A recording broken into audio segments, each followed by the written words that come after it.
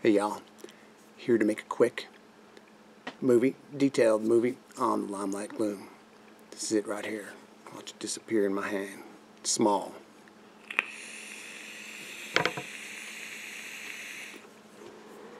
This little mech made by Limelight Mods. We're going to look at it in a bunch more detail here in a minute. So I'll take a couple quick pulls off it and tell you a little bit more about it.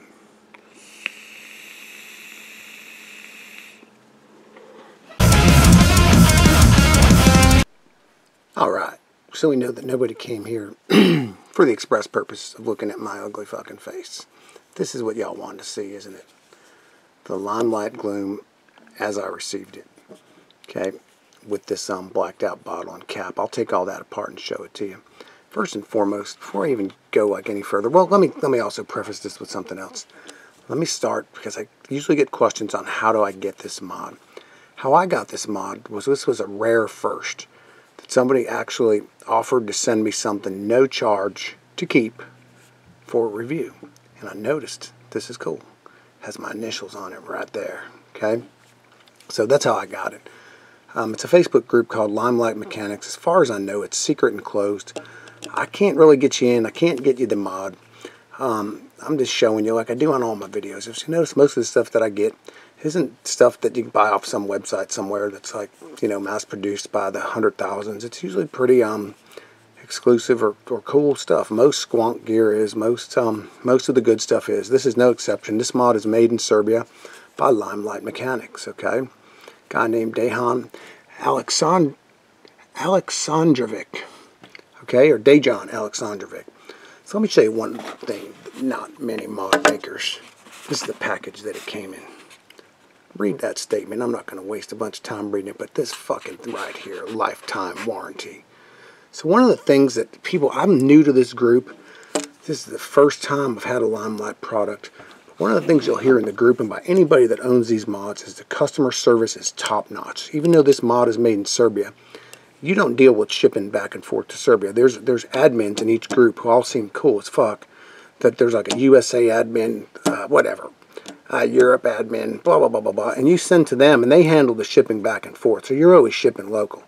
And then the mod comes back to you direct from Dejan, should you ever like elect to upgrade anything on it, or if there should be a problem with it, and it's backed by that lifetime warranty. So that right there is pretty goddamn cool. That man is standing up to his stuff. So let's get into what came with the mod. So there's the mod. We're going to go through it in detail. Came with a couple of goodies. Came with a little beauty ring, and it came with a killer little drip tip that looks to be made of the same polymer as the mod. Okay. Also came in this little bag, and it came packaged extremely well in this box. So this is also a first that I've seen. These little things right here were on, for instance, this was on here. Okay. This was on the catch cup. So this is a guy that's got his shit together and not only makes a hell of a product, but knows, I don't know the best way to put it, but presents it to you in such a way that it's not overly done and gaudy in some like crazy box that looks like it costs more than the mod, but it comes to you like it's a guy that knows what the hell he's doing and cares a lot about your perception of the mod. This is not a mod that needs my help with the video. It doesn't need anybody's help. Limelight's been making mods for a while. They have a huge following. The group has got a lot of people in it. And this mod wasn't sent to me with like a prayer of, hey man, can you help me sell some mods or get me some exposure. It was more like, hey, I haven't never sent one to a USA guy to put in front of the camera. And some people said, hey, I think old fucking Russ or whatever would be pretty good at it. So that's why I got this mod right here, and I was down for it, because I wasn't on the market for a new mod. But you can't help but to not like this motherfucker, okay? You just cannot help not to have some appeal to this beauty. Now, this is the first mod I've ever owned in my life that is like a free form, okay? So let's go over some of the dimensions of the mod. I measured it with a ruler, a millimeter ruler, okay? So those are my measurements. So let's just say the widest dimension on this mod that I could measure with my ruler across the top are about 50 millimeters. You could see it tapers down. So that was 50 millimeters across the widest point. Tapers down, and then we got like 46 millimeters across the bottom, okay? The mod is 78 inches from the highest point. 78 millimeters, 78 inches. That'd be a big goddamn mod. That'd be taller than me. I'd have to stand on a step stool. Okay, it's 78 millimeters or thereabouts of height. Okay, now the depth of the mod, on the top it's about 28 inches. God damn, 28 millimeters across. But again, as you can see, it tapers down, it gets a little narrower, and then it widens a little bit at the bottom, back to about 46 millimeters. Okay, so 50 millimeters, 46 millimeters, 78 millimeters, 50 millimeters, and 46 millimeters. And then there's something in the middle. So that's that. I don't have any fancy calipers or any of that stuff. So when you get the mod, you get some choices with it, okay? This is a black military polymer body. You get a choice in what this logo, how it's done. You can either get it in white, black, or red, okay? Here, you can get your choice of a 22 millimeter, like I got, cup, or 24 millimeter flush. The stainless has 3 different options. You can get it in a brushed finished, a polished, or a frosted. I took a brushed finished, okay? And this is the latest 510. It's a spring operated 510. And this is the MOSFET version. That's another option. You have full mech or MOSFET. This is a MOSFET version. So let's look at this, some of the details on this mod here. Let's just try and tighten up on some of the beautiful work about it and how well it's put together. This is not some beginner making mods. This is a guy that seems to know his way around this polymer, around stainless steel. From what I understand, all parts are made in-house with the exception of these bottles. This is a super, I'll take that out in a minute and I'll show it to you. That's a super soft, but this is contoured well. When I think of this mod, I think of like a pistol grip. That's what it reminds me of, a pistol grip, okay? It's exactly what it feels like in your hand, minus the trigger. But that's it, or a foregrip, okay? But let's look at some of the details. We've got a silver-plated brass here. We got this little bottle holder that's made of pretty much the same material as the mod itself, the polymer. Goes in, and the bottle doesn't really need that, it's just there. And you can just grab this bottle, it just pops right out, okay? So let's look up inside this bad boy, and let's look up in here. We're going to remove this. Now this is a very smooth threading.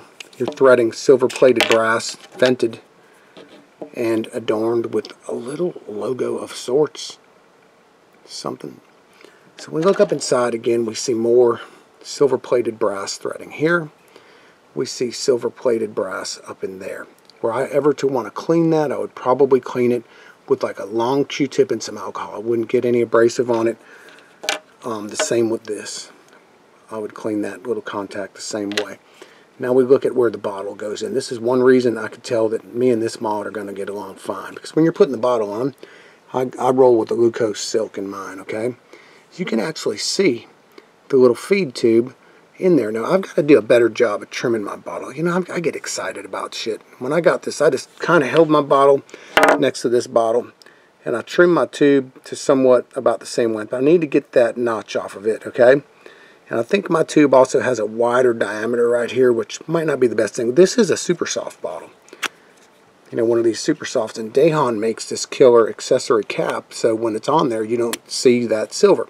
To me, I don't mind this aesthetic at all. I actually kind of like it, and I like the glucose bottle. I'm just so used to the glucose bottles, but you can look up in there and marry that thing up and set this up on there and go to town.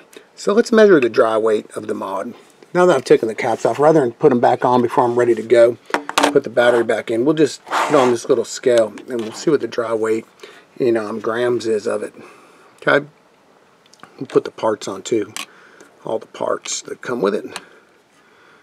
So you're right about 84.5 grams.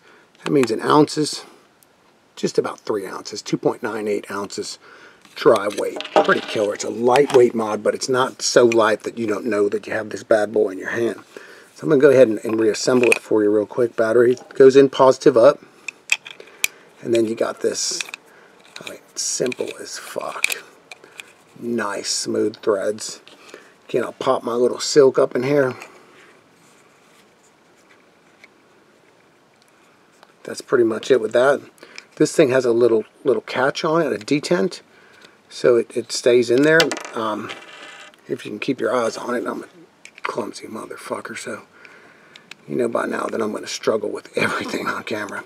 So that's that. You give this bottle, and this is I've had a couple of mods that had this style early in my career, and I had gotten away from them for a while, and I haven't had any in a while. So there's a very simple squonk on that. Atomizers connection is spring-loaded. I want to take away from the beauty of all. I mean, this just looks awesome. Spring-loaded, and with this, which means you don't really need any beauty ring because the gap is going to conceal itself. That 24mm option is pretty cool to have out there too. For people that want the option of running a beauty ring or a 24mm atomizer. And that's it. It took me about 3 minutes to get this mod out of the box, up and running, and good to go. I got it running nice and dry right now. Could definitely use a little hit. And I'm going to take a pull off it if y'all don't mind.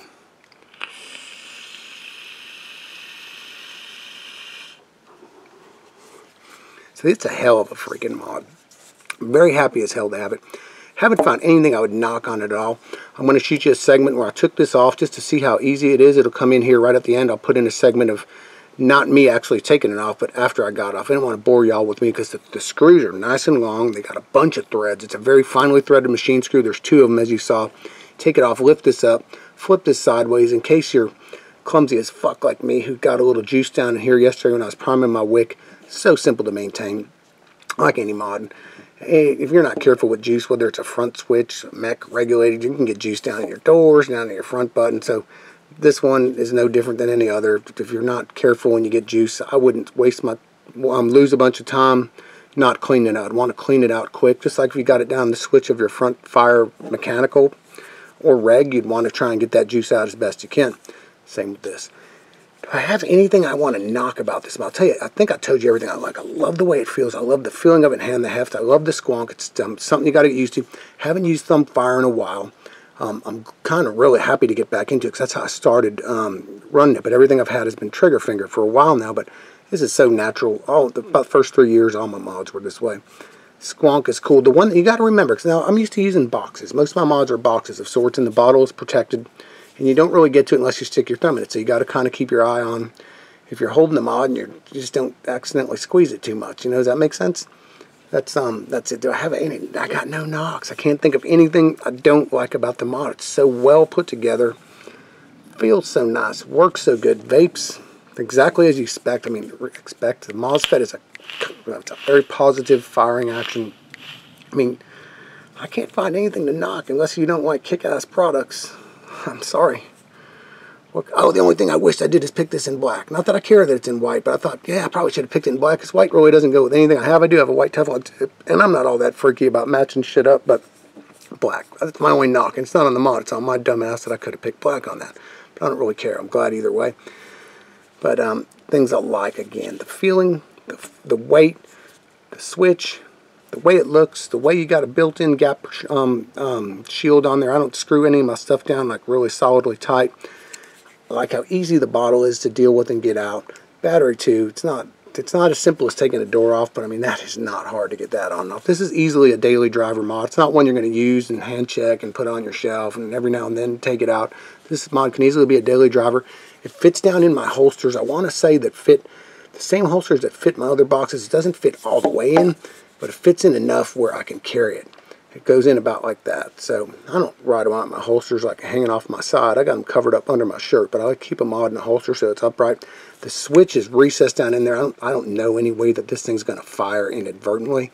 I don't think it needs any locking system, because as you can see, looking at it, it's down in there. It's not like sticking up out of the top, okay?